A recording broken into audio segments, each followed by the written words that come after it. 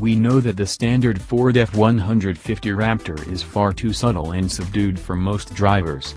The bumper doesn't come with a brush guard mounted with LED lighting, and the wheel and tire combo isn't nearly aggressive enough for real off-roaders.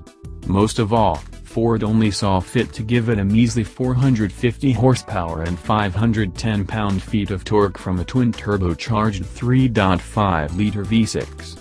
It's an affront, and one that Hennessey Performance Engineering can't stand.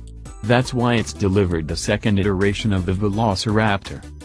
Hennessey must be pumping in laughing gas through the air vents, because giving what was already a monster of a truck 605 horsepower and 622 pounds-to-foot of torque is just silly. The good kind of silly. The tuner claims a 0 to 60 mph time of 4.2 seconds, putting it in line with cars like the Porsche 911 and Chevrolet Corvette. That increase in power comes from upgraded turbos, a new air intake, an upgraded intercooler, a catback exhaust system, and an ECU upgrade. The Velociraptor will do a quarter-mile run in 12.9 seconds at 110 miles per hour, like we said. Silly figures. At $22,500, all of those upgrades don't come cheap. The truck does come with a 3-year/36,000-mile warranty to help ease the minds of customers.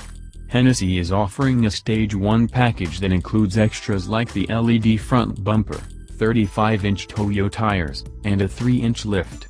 That package is available for $12,995 and can be added independent of the performance upgrades, meaning a standard Raptor can get all the improved visual and suspension bits.